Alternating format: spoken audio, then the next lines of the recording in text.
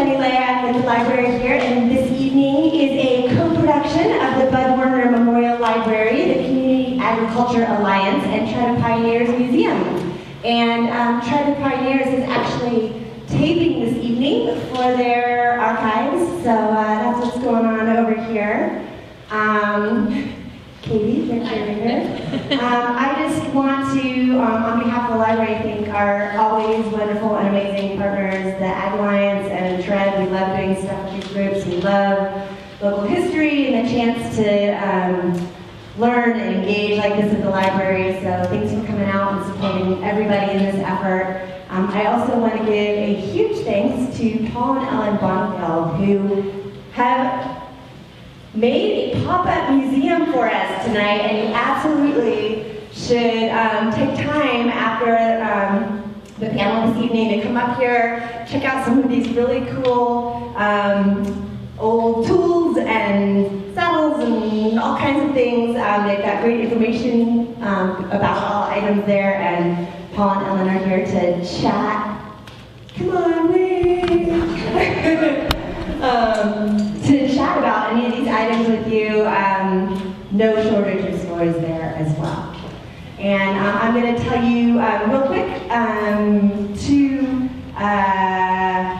two quick local agriculture things going on this week. One, on behalf of the library, the Werner Seed Library is open for business, so anybody who's still looking for gardening seeds, we have lots and lots of non-GMO, open-pollinated seeds up there on the second floor, and they're there for the taking with your library card.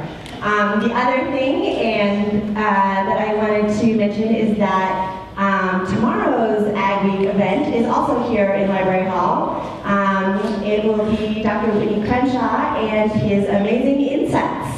A talk about landscaping for insects or not. And he's here tonight. I don't know where he's sitting right now. Back row. So come back tomorrow night. Another great program. He's going to be working with the Master Gardeners all day tomorrow, and then we get him tomorrow night. So with that, thanks for coming out. I'm going to pass it over to Candace from Try Pioneers, and then she's going to turn you over to Marsha with Community Ag Alliance, who will be our fearless moderator with this wonderful panel that we have tonight. So thanks a lot.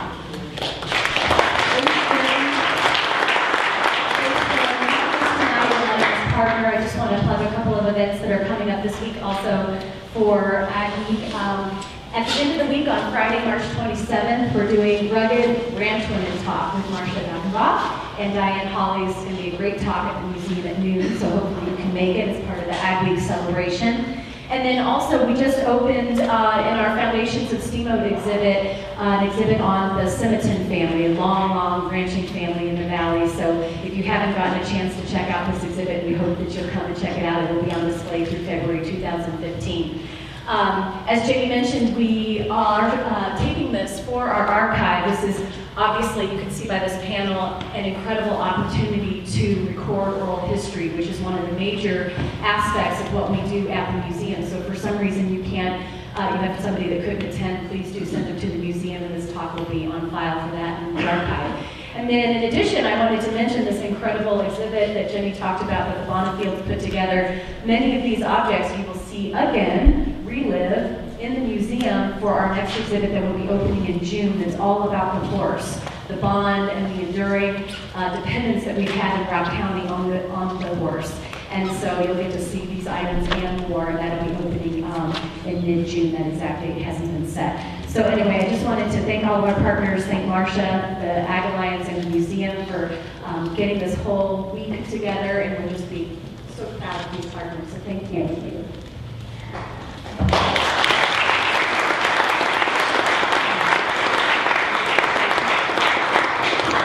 Thank you, everybody, for coming this evening. And I'm not going to talk very long, but there's two things. Please sell your cell phones if you haven't already, because we don't want you to miss a single word of this. We don't want you to have to get out of here. And so please do that. And then second of all, if you get the chance before you leave tonight, wander over here and look at this big poster that's laying on the floor. It was done a few years ago for cultural heritage tourism. Unfortunately, somebody tried to set fire to it, so we couldn't actually use it anywhere.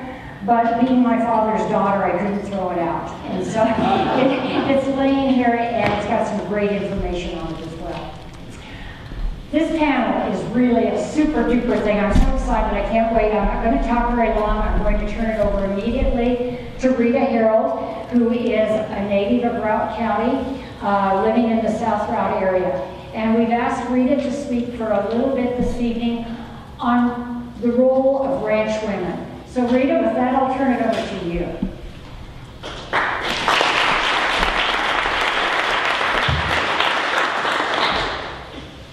Well, the first thing, she limited me on my time. How can I possibly shorten it down to that length of time? My family came into Routt County in the 1880s. The first part of them came in about 1882 or 83. Some of them came in 1885, some of them in 1887.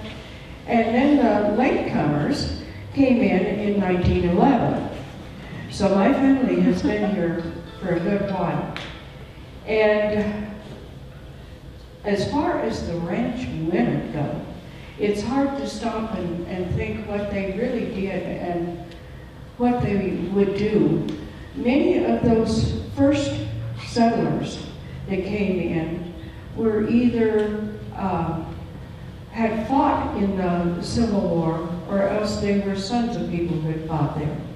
When those husbands and sons left to fight in the war, the women had to make their own decisions back where they were. So when they came onto this area in the 1880s, a lot of those women were very independent. Some of them actually even homesteaded in their own names, and more than a person would think. Some that I can think of right off the top of my head that homesteaded in the south end of the county were Louise Pidcock, Bertha Moore, and May Perry. And I'm sure there were probably others that I haven't heard about. But with that thought in mind, I'm going to introduce some of my family through a poem that I wrote several years ago. It's the first 4 generations that had lived on our ranch. First from Missouri, then to the Divide. There a few years, then on where they would finally abide. With Robert and sons, Walter and Ben, on horses with Rod. Frances and the others, on a wagon that she would drive. Frances on the wagon seat, reins in her hands. This wagon was hers to command. Weeks on the road, finally, the county of Routt, keeping house for a family of 10. Staying idle seemed like a sin. Doing the chores, cooking, washing, ironing, to rest meant sitting and darning. Each child had a chore to do as well. Wash the dishes. There's no time to dwell, but to every child in his own time, she taught this rock. Come, butter, come, butter, come. Molly's at the gate, waiting on the sweet butter cake. Bertha was now a woman full grown, was taking care of a house and a home of her own. Chores each day, gathering eggs, planting the seeds, feeding the lambs and pulling the weeds. Several families would take the wagon and go up on Green Ridge and stay a week or so. It would be a party, a picnic, cooking on an open fire, camping out, picking raspberries, boiling them down, putting them in jars, day in and day out. Back home again, with plenty of jam. Get ready for winter. Will there be enough ham? Cook breakfast, dinner, and supper. Don't forget to feed the ducks. But it's not all work. Time to play cards. They lost. Aw, shucks. The men are in the field, hard-boiled eggs to send in the lunch. Need the bread. The biscuits are already eaten. What a bunch. Get the cream from out of the milk house. Don't splatter it on your new blouse. Her son wants to go out and play, run up to the neighbors on this fine summer's day. But it's Saturday morning, and the weekly chore to churn the butter before he goes out the door. Come, butter, come, butter, come. Molly's at the gate, waiting on a sweet butter cake. Gladys was the next Reg wife, we all agreed. She had married into the family, you see. She, in turn, cooked and cleaned and fed the chickens. Her dinners and suppers had all the fixins. In the summer, to the hayfield she would go, driving the plunger on the stacker with the old white truck. Oh, so slow. Next came the Ford. The steering wheel with ease would turn. To push the hay to the front or back, she would learn. Drive to the store and get the mail. She was willing to go. This new car was kind of fun, you know. But in her turn, she would pour the cream into that churn. Come, butter, come. Come, butter, come. Molly's at the gate, waiting on a sweet butter cake.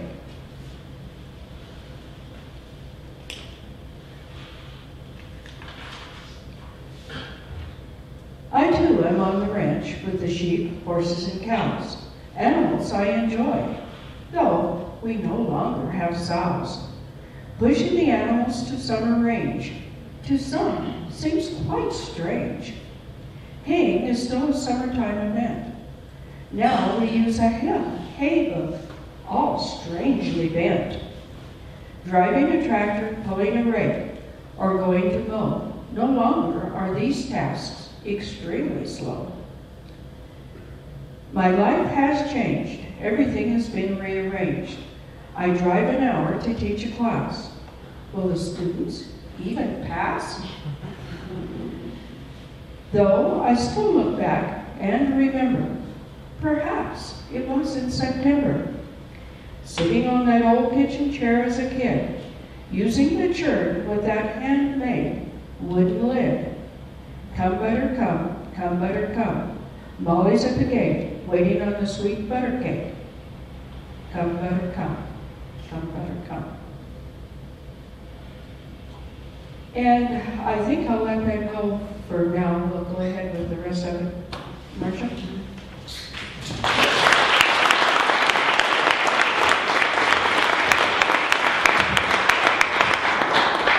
Thank you, Rita. That gives you just a little taste of what some of the ranch women do in this community. And how we're going to handle this evening is we're going to let all 5 of the panelists speak, and then we're going to open it up for Q&A so that you can ask whatever you would like to. And unfortunately, most of the panelists, well, at least 4 of them have pointed out to me that I did not have any liquor or beer at this event. And they're going to be able to talk, but I can guarantee you won't be able to shut them up. Which place where it goes, Marsha? Yeah, yes. Does anybody know what this is that's sitting up here? No. Marsha. It's a cream can. And Dean, who is also a Routt County native out of the Elk River Valley, is actually from one of the old dairy families that was in this area. And so he's going to visit with us a little bit about the ranching perspective, the dairy perspective that he grew up with. Also, before he does speak, I'd like everybody to give Dean a big round of applause. Today is his birthday.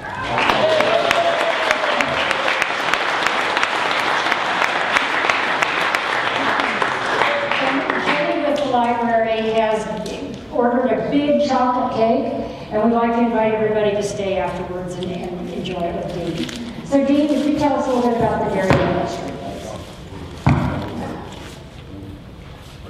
Well, to start with, that's a cream can, not a milk can. Well, that's a milk can, not a cream can. Cream cans were the 5-gallon cans. We would, with our dairy, we put out about 8 of those a day. with these 10-gallon cans. And we run Holstein cattle. There were 6 dairies up the Upriver Valley. There was us, Carol Harvey, Mike Mosier, Bedell's, Tofflees, and Whippers up in the Clark area. And I think out here on River Road, there's Simmons, and on down 40, there was Morselli. And that was basically all the dairies that were here at the time. We sold the milk to Selch Dairy. Selch Dairy finally sold out to the Routt County Creamery. And later on, when they were wanting bulk tanks, wanting us to dry out the cows, Hollis definitely got together with everybody in the group, and we decided to trade our Holstein cows for beef cows from Simmons. Simmons put a big dairy up down Moffett County. And that was about the end of the milking. The milking is twice a day, every day, no matter what's going on. Our dad, he would tell us, when I holler, you boys' feet better hit the floor. So he would go down and start the furnace, and then the kitchen stove about 4:30 in the morning, and put him on a pot of coffee, and he'd drink 3 or 4 cups of coffee, and then he'd holler at us, and then we'd head for the barn. And we knew better. When he did holler, our feet did hit the floor. And then on milking, it was, we got to where it didn't bother us a bit to break the cows to milk. It was the cows could kick after and whatnot. Now, Orville and them, I think he would rather break horses. But it scared me to break a horse, but it never scared me any to break a cow. And we used the cows when they kicked at us. We had an old cow that sat next to the barn door. We called her the old kicking cow. And we just jumped past her. And Mom, I think we had her trained to kick, and Mom would critique us a little bit on that. And then about 1930, when we got rid of the cattle, and then we started in with the Angus cows. And the beef breeds at that time were mainly Shorthorn, Angus. There wasn't very many, mostly Shorthorn and Hereford. And then dairy cows and dairy cow mixes. The only large Angus herd I know of was by Barbie up at the home ranch. Not the home ranch, but the association ranch. And he had his own sale barn. Everything, there wasn't too many people bought Angus cows at that time, except maybe to put on heifers or something. And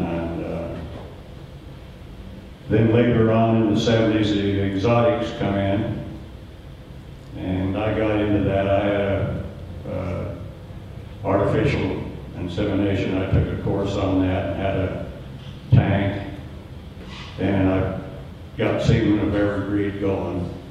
And I had several neighbors critique me on some of them. But I had some key in any that they could jump any fence they had as good as the elk could.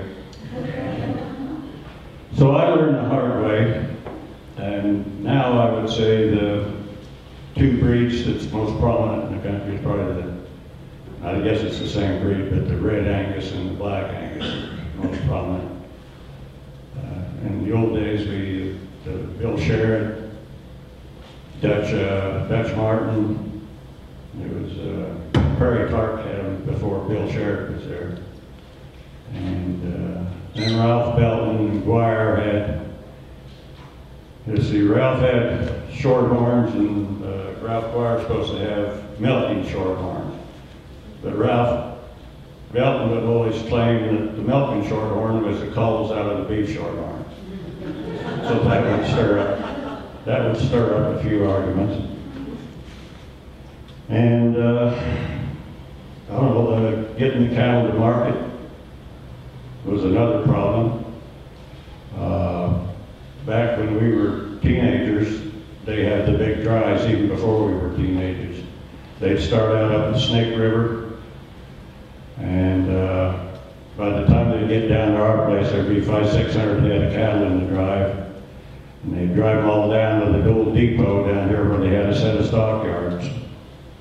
And the men would usually spend a week in there sorting brands and getting the cattle all sorted out and whatnot, which I imagine there was a few arguments on that.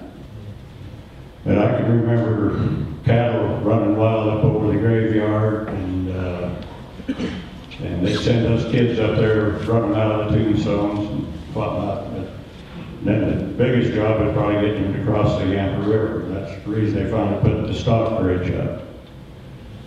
Which stock bridge was where most of the teenage boys settled their disputes. You would know, Dee.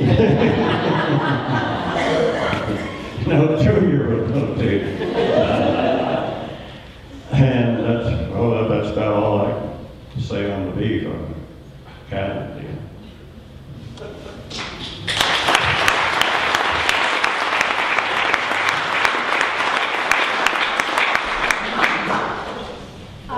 Dean made reference to a number of families that are represented here tonight. And if he called out your family, would you please stand? Gilbert Anderson, I heard you mention your granddad, Mike Mosier, and your son is here, Will. And Tyler too. Orville Liddell is sitting here. Now, you folks, I don't know, how are you connected? You're with the boy that your family grew. All of you are? All of you? I'm curious. Well, glad to see you. Last time I saw you, I was young. And Jackie Grimaldi was a sheriff. Or she still is, sorry, Jackie Sheriff. And then Orville Liddell. You can stand. Also, Dean's daughter, Tina, is here. Now, is there anybody else that he mentioned? Okay, thank you. We appreciate you guys being here this evening.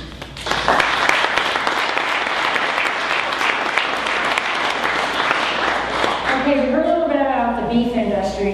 Dean, that was great. For someone that doesn't like talking in public, you did okay. But now we're going to turn it over to someone that thrives on talking in public, and that is one of our ex-extension agents, one of our former, really pretty privileged here tonight to have 3 generations of extension agents sitting in front of you. That would be Sam Haslem, and then he was followed by C.J. Mucklow, who is now followed by Todd Hagenbuch. But Sam is an expert on not only the sheep industry here, but around the state and around the nation. And so he's going to give us a little bit of background on how important the sheep industry has been in our valley. Sam? Well, I grew up on a cattle ranch. The way I got through college is when I was born in 1930, Dad brought in a heifer calf for me. And that money was to go in the bank, and all of her progeny was to get me through college. And by golly, it did. I didn't even have a bicycle in college, and I sure didn't have a car. I didn't get a car when I was 22 years old in the service then. But times were hard in those days, and that's the way that we saved for a college education plan. He did the same thing for my younger brother, who was born 2 years after I was, and so on. I grew up on Blue Mountain, Moffat County, west end of Moffat County. Our deeded land and range went right to the Utah-Colorado border. We summered our cattle in Colorado and we wintered them in Utah. We had at one time a 525 head BLM permit on the desert in the winter, 7 miles plus or minus below Jensen down the river. And so we had neighbors that were sheep people. And I want to salute some of the sheep people and some men that I'm going to mention that maybe you didn't like. But anyway, a lot of the early sheepmen who came to northwest Colorado were of Greek descent. We can think of the Perulus family and the Theus family and the Simus family and Papulus, Jim Papulus, and so on. And most of these guys that are around now are second or third generation from the old country. In fact, Steve Simus, who was Jim Simus's father, Jim owned Cashway and Craig for many years. He was direct from the old country, and he didn't speak the very best English, but he got his point across, because you didn't get ahead of Steve. He was quite a character and a go-getter. But the west end of Moffat County didn't want sheep on Blue Mountain. Blue Mountain essentially starts at the Green River and comes east to Elk Springs. Elk Springs is about the east end of Blue Mountain. It's one of the few mountains in the Rocky Mountains that goes east or west. A fellow by the name of Darnell, D-E-R-N-A-L, bragged that he would get sheep on Blue Mountain and make a success out of it. I don't know whether the people that put an end to it were from right here or farther up the valley or so on. But at one night, he brought those sheep up from the community of Dinosaur, essentially that area, trailed them up onto the mountain, and he had that herd of sheep there on the mountain. We're just pretty much above the K Ranch. The K Ranch is right on the Utah-Colorado state line. And way back when Routt and Moffat County were one county, Tom Morgan, who owned the K Ranch, was county sheriff. And you can go to the sheriff's office and see a picture of Tom Morgan. And when he was quite an old man, he used to come and visit with my dad there at our cow camp on Blue Mountain. Well, needless to say, this fellow by the name of Darnell, he got those sheep on the mountain.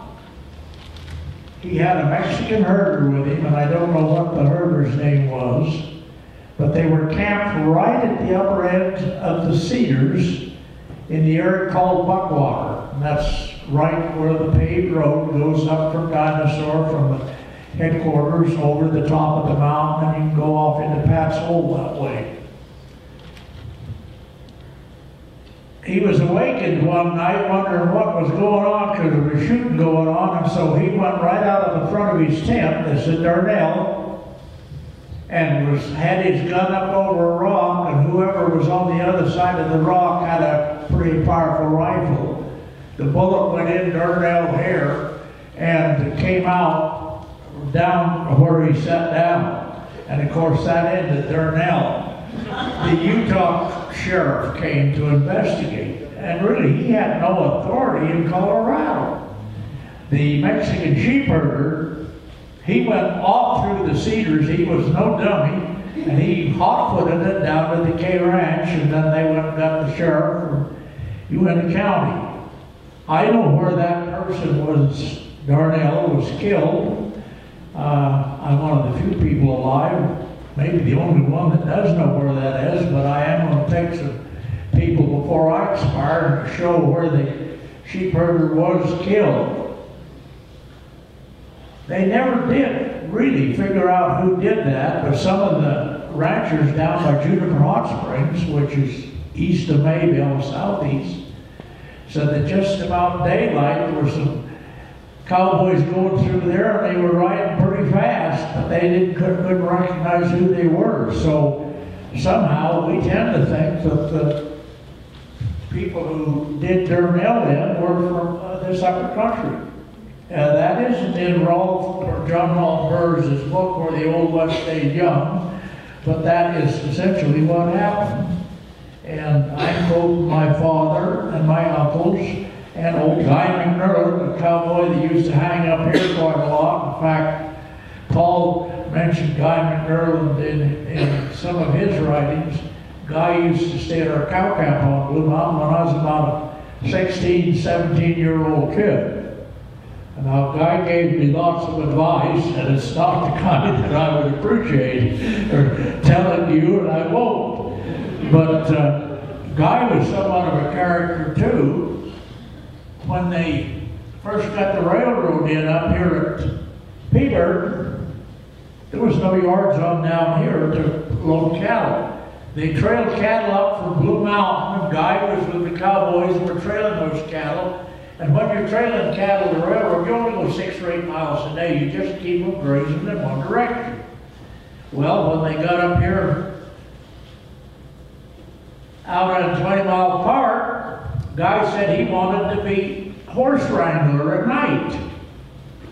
And so he, they said, all right. So he took the horses in. Next morning he had them back there at daylight, but he was drunk. They couldn't figure out how he did that. So the next night some of the cowboys, they didn't really go to bed. And they came in, and Guy was over here in the joints in Brooklyn, but he had the horses back the next morning. And nobody knows how he kept those horses together at night. And a few days later, somebody passed away here in the community. The only fenced place was the cemetery out here. That's where Guy corralled the horses at night. He said they were somebody confronted him. He says, those cowboys, those old fellers laying under that sod, they're not going to care about those horses eating that tall grass above them. And so that actually happened. It's never been documented in any history books, but it actually happened. And that's something about that. Now, we've talked about getting rid of a sheep herder the forceful way, but there was also some very good sheepmen in this area. I think the Greek people who came here from the old country were well schooled in running livestock, especially sheep, in Greece. Because when you think of the Theus family, or the Perulus family, or the Papoulas family, or any of the others, Yampa here is a Greek girl too. She could probably speak a lot on that, but some of the very best sheepmen were primarily the Greek people who came here. I could go on quite a while on different Greek families and so on, but Marsha gave me the signal 2 minutes, so thank you, I'm done.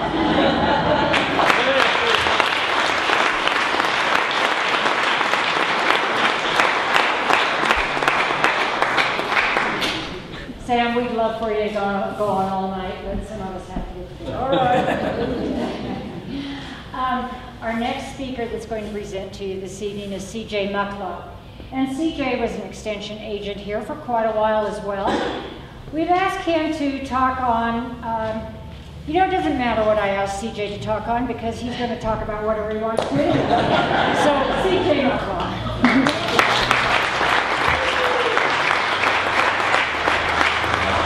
Marsha asked me to talk about partnerships of agriculture over the years, so I will be nice and talk just like I'm supposed to. Anyway, what I wanted to start out with is I found the 1918 Extension Annual Report. And the first county agent here in 1918 was a guy named J.C. Hale. He was here about 3 years. And he had several priorities. One was going to Wisconsin, buying Guernsey bulls. One was controlling Wyoming ground squirrels. We only quit that in the 90s, so you know. The third one was raising spring wheat. And the other was improved grass varieties. So I've got it all right here. So. And I have the number of cows, the number of sheep. The rural population was 4,000. Total population was 8,500 in Routt County. So. Anyway, the number one thing that J.C. Hale did in 1918 and 1919 was to organize farmers into groups called the Farm Bureau. Not the same Farm Bureau of today. That's an organization that's now more political. But his whole intention was to organize farmers to have educational events throughout the major agricultural areas of the county. And according to him, they are Yampa, Sidney, Troll, Clark, and Hayden. So. And I think that's pretty interesting because one of the things that I did when I first came here is help organize cooperative efforts too. In the early 90s, there was a lot of dissension in the Western United States about cattle and livestock and logging. A lot of people just thought those things were really bad. Things like cattle-free by 93. You ever heard that before? Yeah. So one of the nice things, in my opinion, about living in Steamboat Springs is that people were a little more apt to try to work together. And one of the things we did in about 93 was we formed this group called the Eco Ag Group. We had representation from the cattlemen, the wool growers, a developer, a county commissioner, the Sierra Club, and Land Trust. And we did nothing but sit around and talk. And realized there was a lot more in common than there was not. Now, we did not talk about wool-free reduction because we did not agree on that, okay? But we found out there was a lot more that we could do. And what this group did in the end did only one thing, and it doesn't exist anymore. I don't think anybody was here. Gary Cogswell, Nancy Stahovliak. What we did do is write a letter to the editor saying, you know what, let's sit down and talk to people who have a lot more in common with things. So let's sit down and talk to them, and not say things like cattle-free by 93 and do that. So we put that little editorial so we could work together. And some of the things that have come from that, it wasn't just from this group, there's a lot of people like Marsha and a ton of other folks. But we did a lot of things like forming the Community Ag Alliance, so one of the reasons you're here tonight. The Purchase of Development program turned into be a group effort that shared a lot of those visions. So anyway, I just, that's about what I really had. Just some other fun things from 1919. The #1 crop was clover and Timothy hay. Wheat was second. That wouldn't be true today. Alfalfa would be second. And then wheat, oats, and barley. We had 1,000 farms according to the census. According to the census today, we have more farms than that. That's because how we count them. We count everything with 35 acres or more as a farm. We have to look the number of really commercially viable farms probably down to about 100 or fewer. Horses, there were 5,624 horses in Routt County. There were 45,267 cattle. That's pretty close to what we have today, but I'm not sure what they mean by their definitions. Dairy cattle, there were 8,790. I don't know how many were Holsteins and how many were Jerseys. Hogs, 2,165, and sheep, this is the one that's really rough. And I'm assuming this is year-round sheep. There were 50,446 head of sheep. So in Routt County today, there's fewer than 1,000 year-round sheep. But in the summertime, we still run more sheep than any place in the United States. We're running about 70,000 head, so I'm not sure how they count that. Anyway, that's about what I have. If you got any questions, I'm happy to answer for it. And, and oats and peas. Is that sheep in Routt County in summertime? This figure? 70,000, is that? I'm assuming that's year-round sheep, but I'm not positive, Paul. I'm sure that there was a lot more sheep here in the 50s, and we had closer to 50,000 year-round sheep. Maybe Sam would know. But we certainly don't have 1,000 head of ewes left year-round in Routt County. We have a lot on forests, but I don't know how many we have. I don't know how many we had in, say, World War II, and it's 50,000 is pretty steady. And the other part about this is the agriculture economy went from about 50-60% of the economy in the 20s and 30s to less than 1% of the economy today. So I'll quit there because I haven't got the flash yet, but I can see that it is coming. So thank you.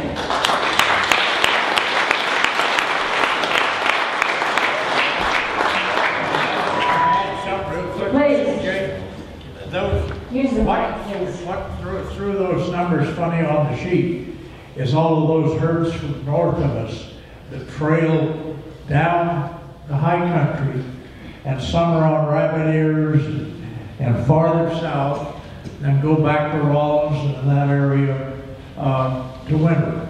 And you can still see the relics of those old shearing corrals along the Union Pacific Railroad. All you gotta do is fly it in a light airplane, and just every few miles you can see where the shearing corrals were if they're not still there. Because there's a lot more greasewood, a lot more sagebrush, and a lot less grass, because they just brought those herds in close to those shearing corrals and pretty much ate anything that they could. But that number, Vernon Vivian, the year that he was president of National Wool Growers, he owned that land just on the east side of Rabbit Ears Pass where that old log cabin is. The one thing I wanted to add too is the longest See, I knew this would continued-owned happen. family business in Routt County is a ranch, and it goes back to 1870. It happens to be the Salisbury Ranch in the Little Snake. That's the longest owned family business in Routt County. And one of the most beautiful too. And they run sheep too, sheep and cattle. Thank you, CJ. Our next speaker this evening is Todd Hagenbuch, and he is our youngest representative on this panel, but definitely one of the most smartest. We are so fortunate to have Todd in our county leading us in agricultural issues now. So Todd is going to visit a little bit about some of the new things that are happening with heritage agriculture. Todd. Thank you, Marsha. I think it's interesting as we talk about the history here, really tying that into what's going on now. And back in the time when Rita's family was homesteading, or my family was homesteading here, people would get their homestead, and their goal was to increase the size of the properties. So they'd try to get enough money to buy the next homestead, or dad would homestead part, and mom would go homestead another 160. So people were really trying to grow, and back in 1919, CJ's talking about that first report, that ag agent was going out and helping people figure out how to manage larger landscapes and larger landscapes. I think that's probably true through Sam's tenure locked in Extension. Certainly what CJ and I have seen the last several years, last couple decades, is that those large ranches are now getting smaller again. And one of the things that I find I get to do most often is help our new neighbors figure out what they can actually do with their 5 acres, their 20 acres, or the 35 acres. And certainly I think that's a little different than what Extension did in the past. That doesn't mean, like this week, we're doing a range management workshop on Thursday. So we're still talking about large landscape level management. We still partner with U.S. Forest Service and BLM and NRCS on those conversations. But the majority of my time when I'm doing site visits is visiting with folks that have just moved into the area, and they have 5 or 10 acres, and they also think that 5 or 10 acres can run 20 cows. How many of you have seen that? And people say, well, gosh, don't you hate going out to those places? I say, no, I love going out to those places, because those are the people we need to be having the conversation with about what can we really expect this land to produce. So I think that has been an interesting shift. And what I also think is, some of you may know that Bob and Elaine Gay were my grandparents, and they certainly were well known through the 80s and 90s in their steadfast commitment to agriculture in the Yampa Valley, and to having the conversation about how do we as a community want to grow. Certainly CJ and Sam were part of those conversations. So were Dean and Rita and many of you. What I think is interesting is I get to know all the people that are moving in, is they have, for the most part, the same value system that we do. They love the same things we do. They love this land as much as we do. They just maybe don't always know how to put that love to work for them in a positive way for their land. So that's one of the things that we really try to do through our workshops and how we're working in Extension, is sharing our love and making sure that they love their land in appropriate ways.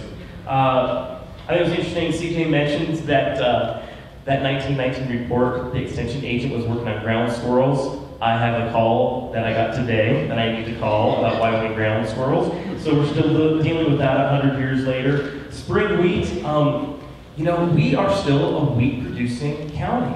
A lot of people forget that we still have farms here. We're not just about livestock, even though you can, as CJ likes to remind us, put more pounds on a yearling bovine critter here in the summer than you can anywhere else. But west of here, we still have some really good farm country. But we're doing research right now through the university in partnership with the Conservation District and NRCS to figure out how we can get alternative crops in the rotation with wheat that not only improves the farmer's bottom line in dollar, but also rebuilds soil. So, those research projects that were important 100 years ago are important now, but we've got a little twist on things. How do we get back to the land so the kids in 100 years can talk fondly about what we did? Because we need to remember that Cameron and her kids that are her age and some that we do out here, that we are responsible for the history today that they'll be discussing on panels tomorrow. So thank you all for being here tonight. I look forward to your questions.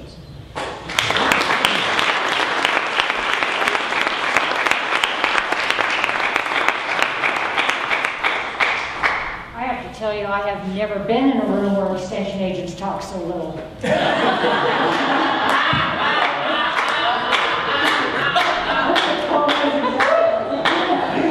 Okay, with that, what we're going to do is open this up to questions. I'm sure that many of you have some really good questions, and what an excellent panel. You know, I was thinking just a second ago, on Friday evening, Ag Alliance and the Arts Council are sponsoring a dance over at the depot, calling it a community bar dance. And I know every one of these people and their partners, their spouses have danced miles and miles and miles in this county. And maybe that's what kept them so young. So for those of you that don't think you should get out and dance, we'd like to see you Friday night over at the depot. With that, Louis, if you would stand and kind of shout loud enough so that we don't have to repeat the question. How many cattle do you figure you can run on a meet? How many cattle do you Go ahead, Per acre, how many? It's how many acres per cow. You need to, there you go. You need to turn that question around. And this is why I'm employed, Louis, because it depends. It is very variable in this county.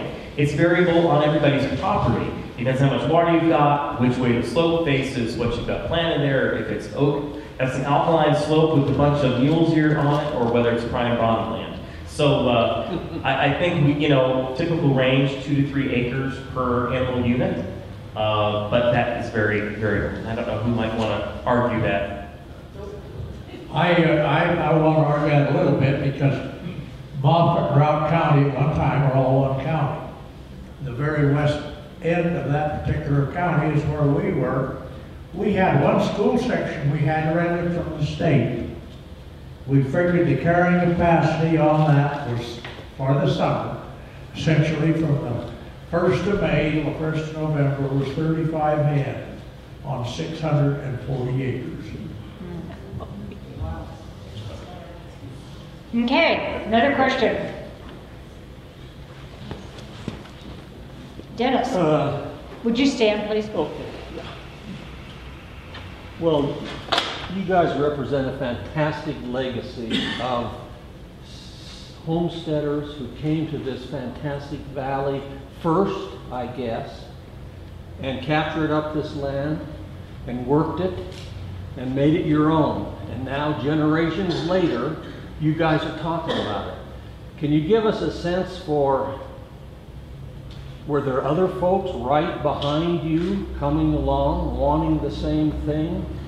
Like the Sooners in Oklahoma, who once the Homestead Act was declared, they were already there. But in the Yampa Valley with cattle ranching and sheep ranching, was there a sense that we're here now and you other folks have to move on or not?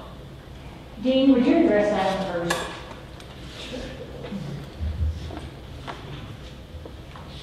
I didn't quite understand all that. I'm not hearing it that good.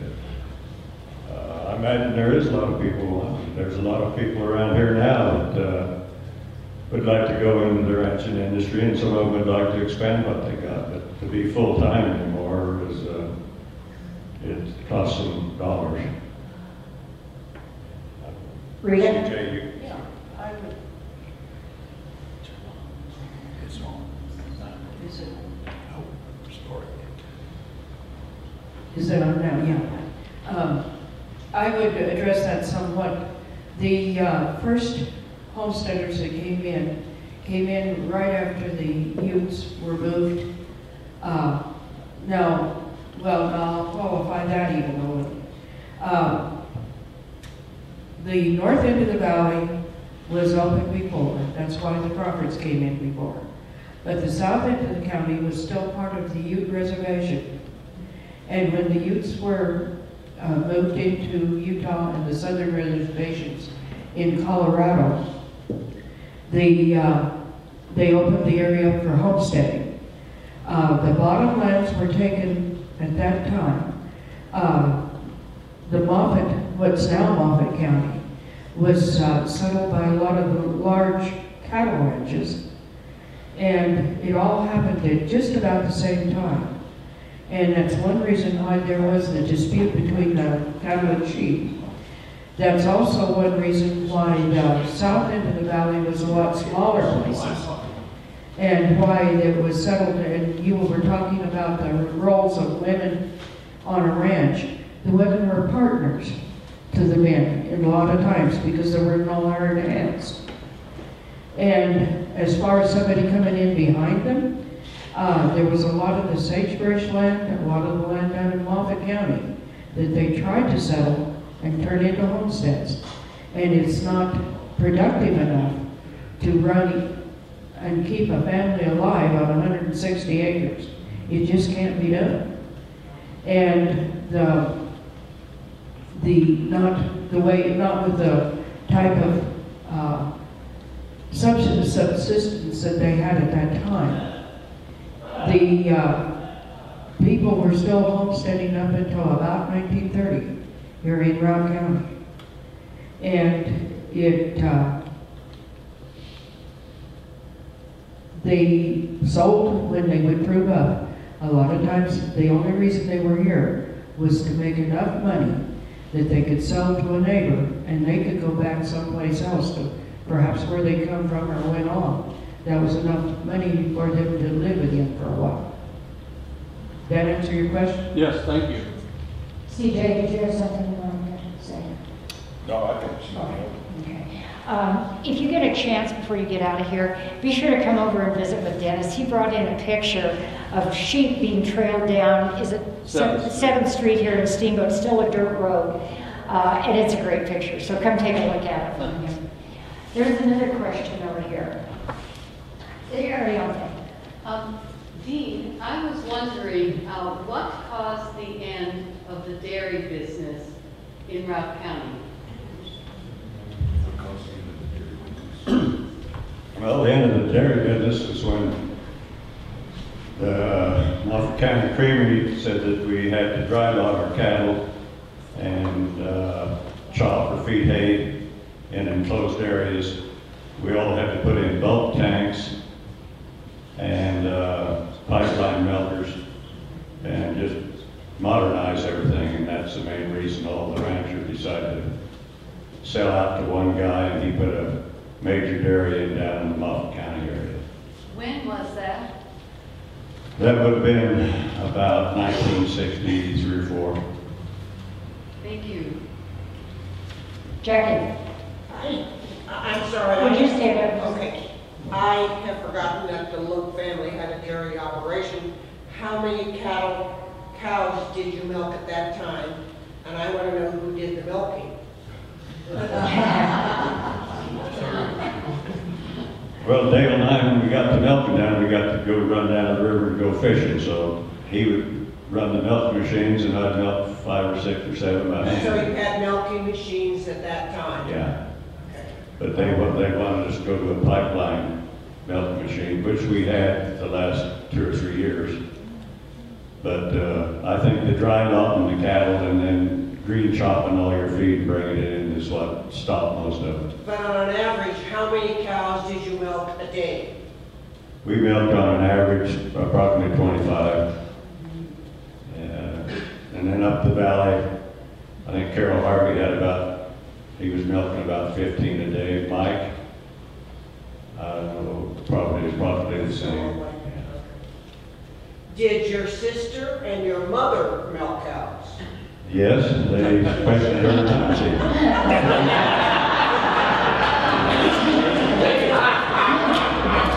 I was raised on a ranch with 4 brothers, and no male in the shared family ever milked a cow. So I was just checking to see. As you drive up the Elk River Valley, you'll see those barns. Most of them are made out of the cement blocks. Looks happens to be painted red, correct? It's red. And then the one on Gilbert's place is it's still gray. So you kind of pick them out as you go up. You'll see them. Is there another question? Yes, Liza. I had a question about when the farming really started and winter wheat and when all of that kind of happened, especially around kind of the Hayden area when a lot of that country was broken out into farming and wheat. I don't have the exact date, but it would have been after the turn of the century, and that was the extensive effort of the Extension Office to really farm that. So it was homestead. The homesteads, like Rita said, were really subsistence farms. They were just barely getting by, and they would break out that ground with the effort to try to raise a higher value crop. I can make a joke about higher value crops, but I won't. So it was right after the turn of the century, the 20s and the 30s, and then began to see government policy change. Actually, you had an increase in dryland farm acres up until about the 50s or 60s, and it sort of levels off. And then you have this program called CRP, Conservation Reserve Program. The 1980 Farm Bill, which put a lot of it back to grass, and now we've got back. So at one time we had 30 or 40,000 acres of dryland farm ground, and now we're less than 15,000, 10,000? I don't remember the last numbers. We used to have 86,000 acres in Routt County that was being farmed. Yeah, it's dropped way down. So. Diane Hawley is back here. Her grandfather and his brother were the first ones to break up the land. Diane? I'm just going to speak to that because I'm truly a farm girl first. Louder, please. I'm truly a farm girl first. My grandfather had pictures of horse-drawn, what's it called? The thresher? Yeah, the cutter bar that does the sheaves out. The binder, thank you. Horse-drawn binder in the 20s. And then the threshing machines that were steam operated and all the families would get together. And all the families got together and threshed grain until they were done in that part of the valley. So my dad in the 60s, 50s and 60s, farmed wheat, barley, and oats on 300 acres. So if we had no hail, we had good rain, I got good school clothes. I could recount the times. I never really connected why I had good school clothes one year and my cousin's clothes the next year. But just like CJ said, when it came in 1979, 1980, aging farmer in his 50s, broken down equipment, fighting all that, the government said, we'll pay you not to farm. And he signed up. Yeah. Also, just a little bit of history in the kitchens. When the older folks harvested their grain, they had much more than what they knew what to do with, and they literally put it behind a team of horses in a wagon and drove to Wallens, Wyoming for the market. Isn't that crazy? Yeah. Next question. Yeah. Yes. I think we should add real quick that Liza asked about when people started farming in West Routt. All this country was farmed. There was grain grown up the Elk River, up the Yampa River, everywhere. It's now a lot of pasture, alfalfa, etc. Those were broke out and turned into grain farms. People had oats for their horses and wheat for home and barley for the chickens, and made a mix up. We still do a variety test plot here for wheat, so that does have this issue. And in several of the museums, you will see threshing machines, or as the old timers call them, separators, that were pulled around the county. And my dad and my grandfather both pulled separators on the south end of the county. And they were separating one year well after Thanksgiving, because the homesteaders, the farmers, would stack their wheat or oats or barley in small stacks with it, and they wouldn't, the people that owned the threshing machines then would go from farm to farm and thresh the stacks. Rita, while you have the mic, do you want to talk a little bit about the spinach and lettuce industries? Yes, I can do that.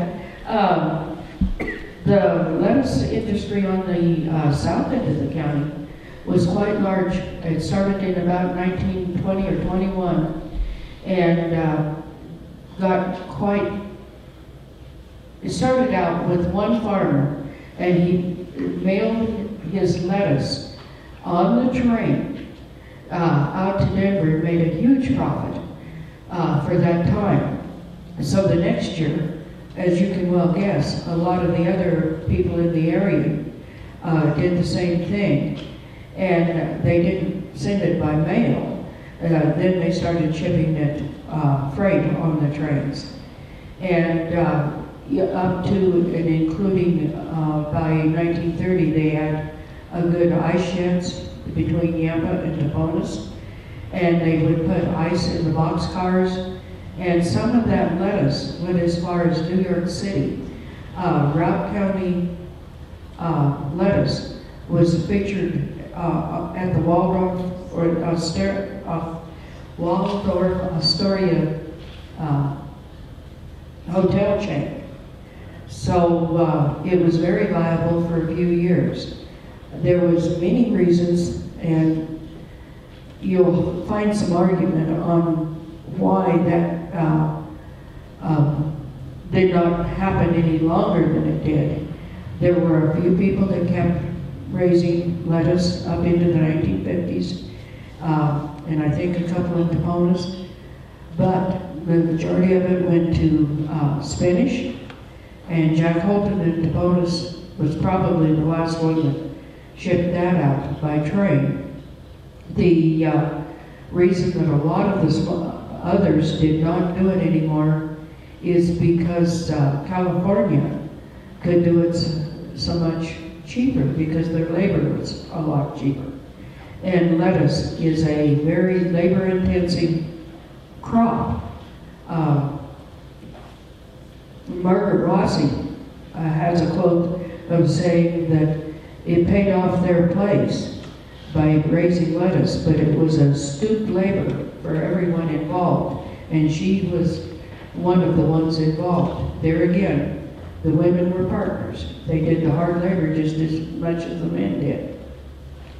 Something else that Routt County had, and you hear about Strawberry Park here in Steamboat, but around the south end of the valley raised strawberries for sale also. I want to add to that a little bit. Maybe sometimes there's advantages of getting old. We had a binder at the ranch, and I know how to shop grain, I know how to stack it. My dad taught me how to stack it, and you didn't care whether it rained, because he could stack those bundles and they wouldn't slide out, and yet their stack would shed rain. Now you couldn't thrash for the first 3 days that you had the grain in the stack, because the grain went through a sweat. You had to let that sweat time go by. We didn't own a thrashing machine, but your dad had one in the bar. Is it still out there? No, we sold it a few years ago. An antique deal came back. It was a beautiful little separator, because he showed it to me, and it was in first class shape, really in good shape. But it's kind of interesting how you put grain up.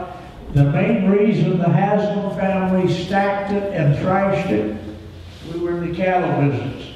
And if you had a straw stack, you got the straw and the chaff, which was a good feed. I mean, you could keep cattle alive and they wouldn't go downhill.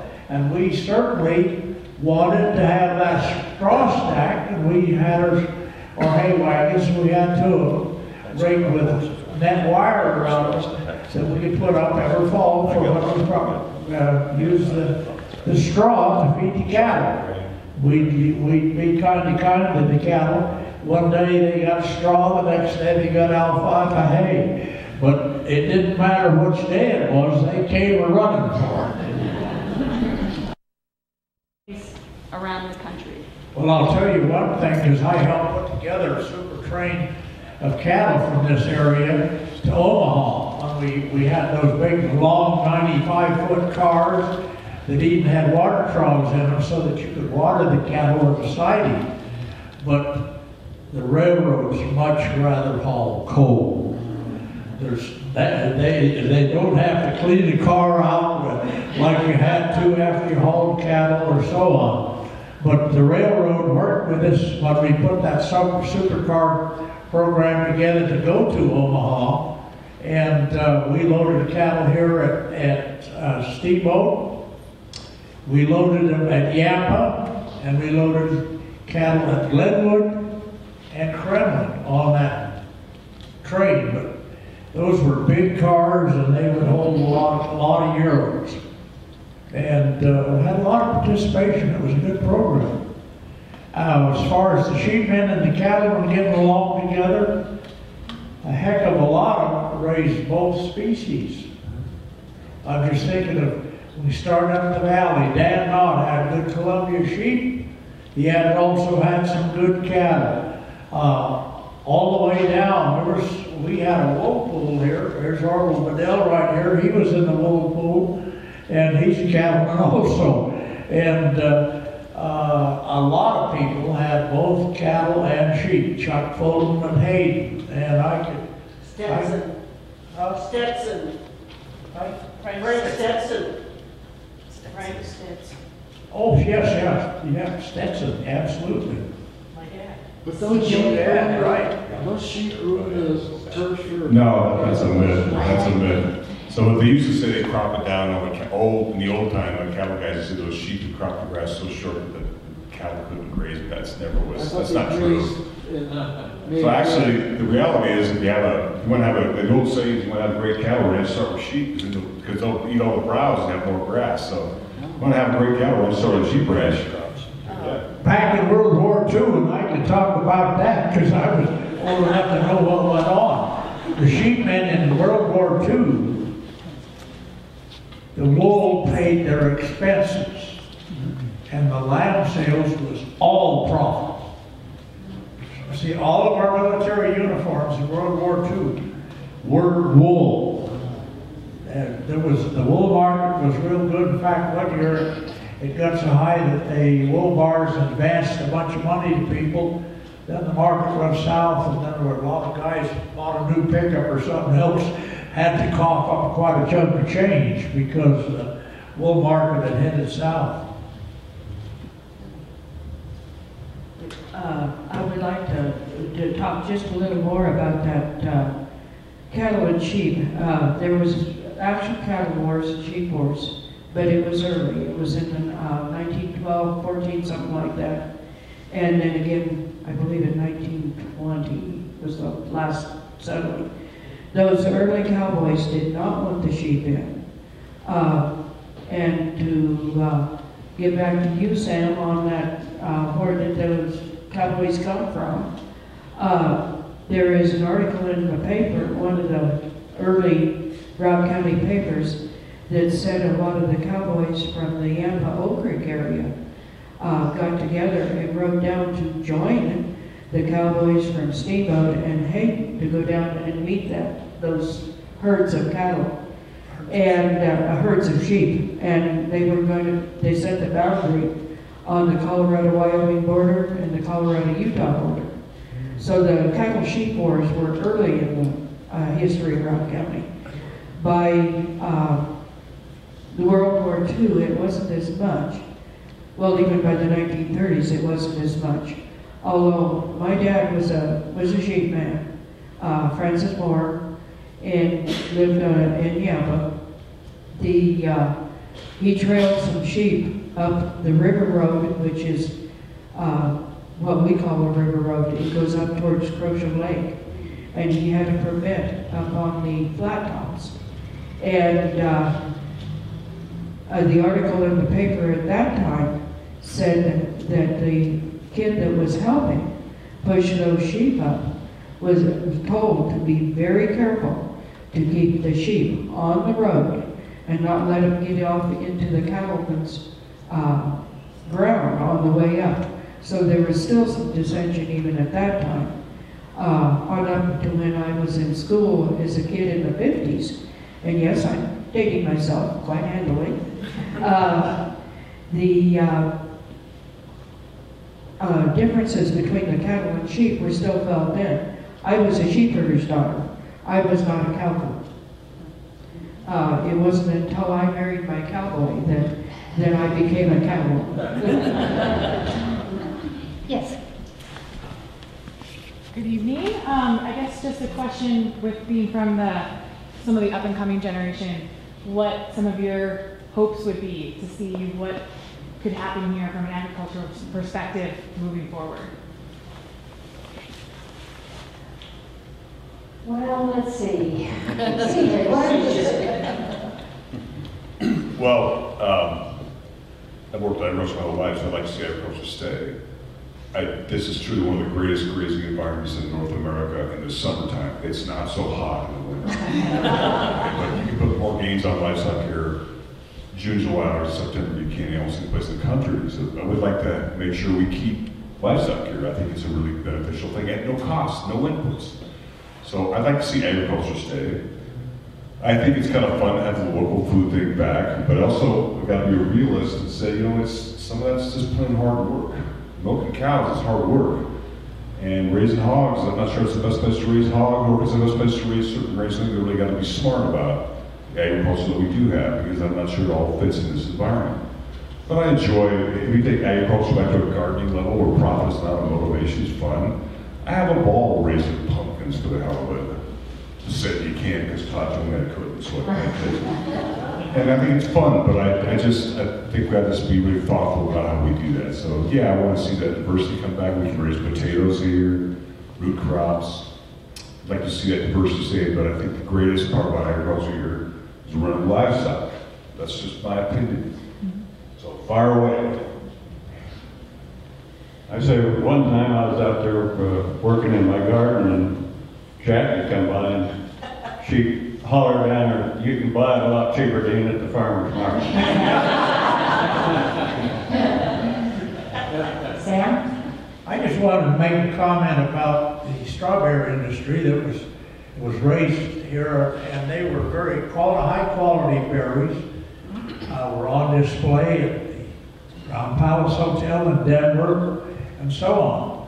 A lot of you people probably didn't know that Ray Sprindle was county agent here at that time. His son Jack Sprindle tended strawberry plots, which are where the courthouse annex is now. But when Jack Sprindle was a kid, he tended strawberry plots that his dad had, experimental plots, right behind the courthouse.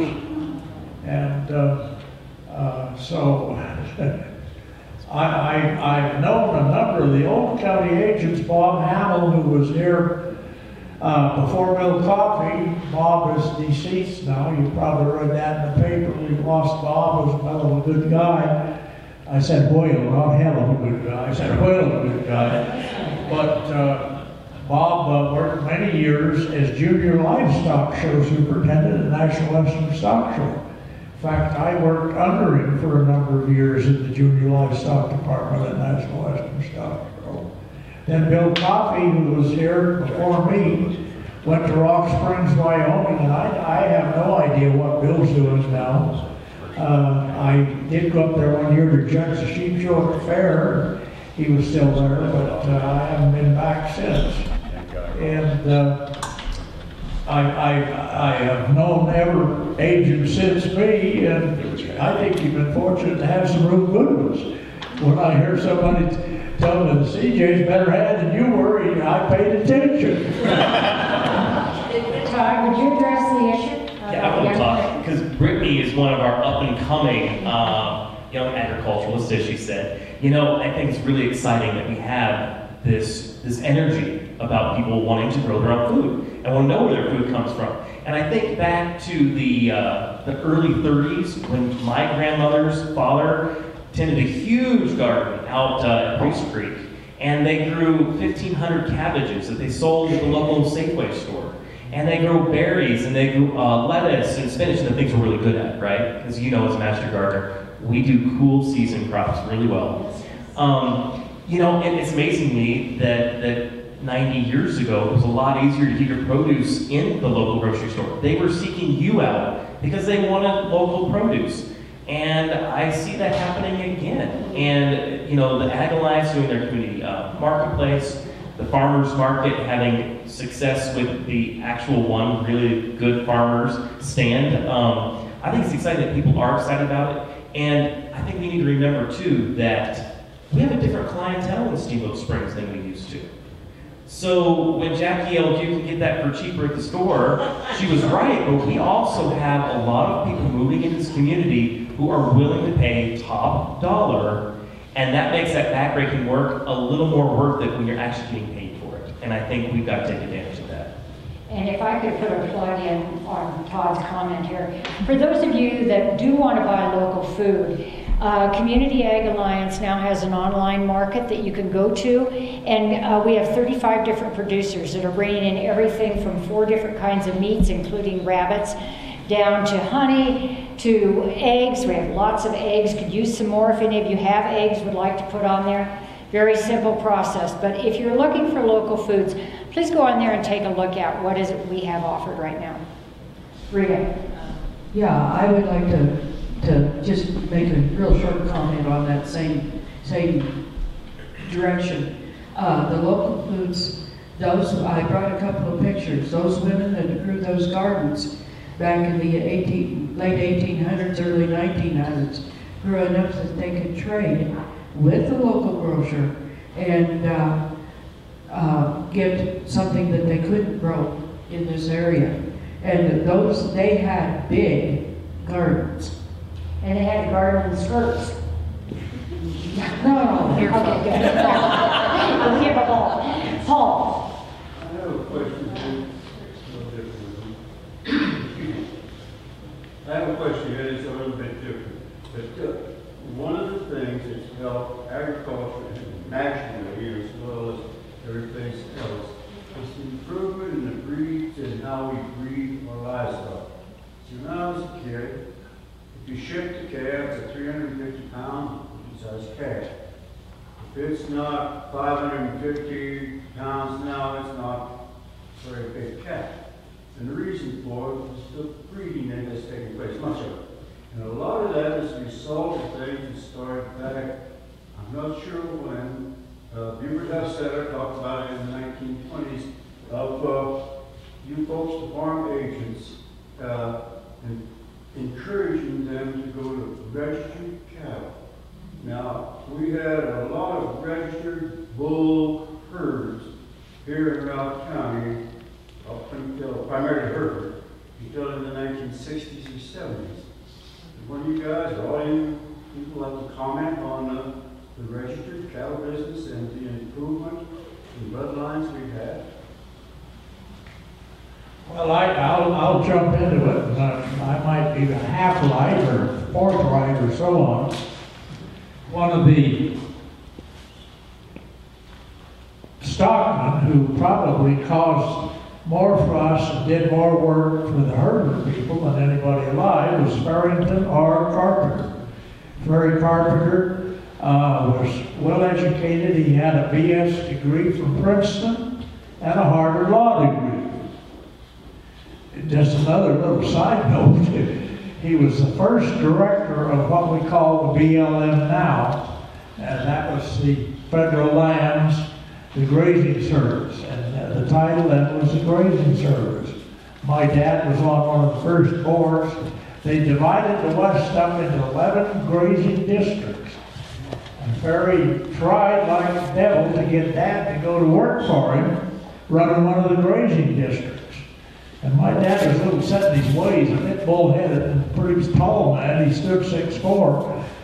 He said, "No, Ferry, I want to run the ranch." And he did, but we still bought bulls from Ferry Carpenter. In fact, we got the last bull from Ferry Carpenter when I was in the service in the Air Force in 1953 or 54.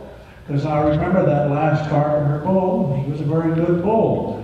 But Ferry's one of the guys who started the record keeping on weeding weights and things like that. And he had a hard time getting some of the purebred Hereford breeders to practice that, because they not Hereford type. They damn near typed the Hereford breed out of business along in the 30s and early 40s, little compressed cattle.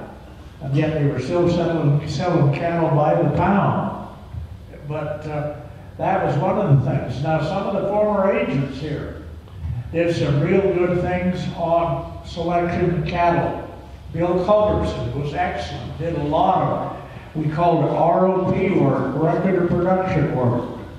In fact, the first time that I met John Fetcher, Bill Culberson had taken John Fetcher to CSU, and John Fetcher was an electrical engineer, his brother was a chemical engineer. And they had made a real interesting way of selecting replacements and which calves to cull and which to keep. They mixed up a chemical deal that was very bright red, and they just rode around in the herd of cows. They'd had the calves separated from the cows, and they sprayed the cattle's faces with that red dye. I remember John Fetcher, and this was quite a few years ago, I remember John Fetcher saying that you damn near had to throw the saddle away when you got done, because his brother, who was a chemical engineer, made a real potent deal that stained everything.